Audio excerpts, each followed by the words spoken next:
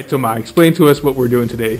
Alright, so this is the break. We're supposed to be having coffee, but instead we're discussing orbital mechanics for the Soyuz rendezvous. Supposedly everything that's red has been drawn by Andy, so it's obviously wrong. Everything that's green has been drawn by me, so it should be right. And what about all the black? All the black is all the stuff we don't understand so far. So we don't understand a lot. No. Okay. But there's some green here, so we're on the right track. Sounds good. In the optimization routine. But there's no guarantee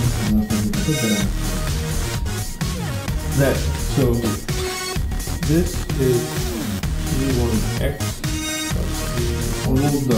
Да, есть.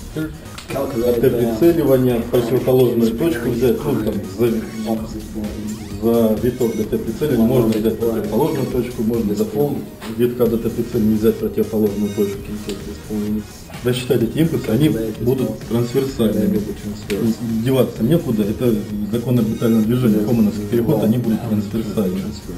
Но сделать это невозможно. Только формируется признак ГСО ЛСК-2, то есть как только вот эти углы станут, угол между осью X измерительного базиса и осью X и его считала 1 ЛСК.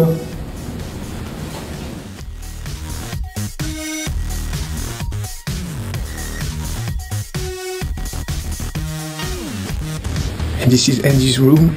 He studies all the time. Look. He studies. He's got this small engineering print.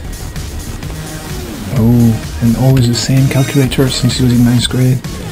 Tiny pen. Oh, so much studying.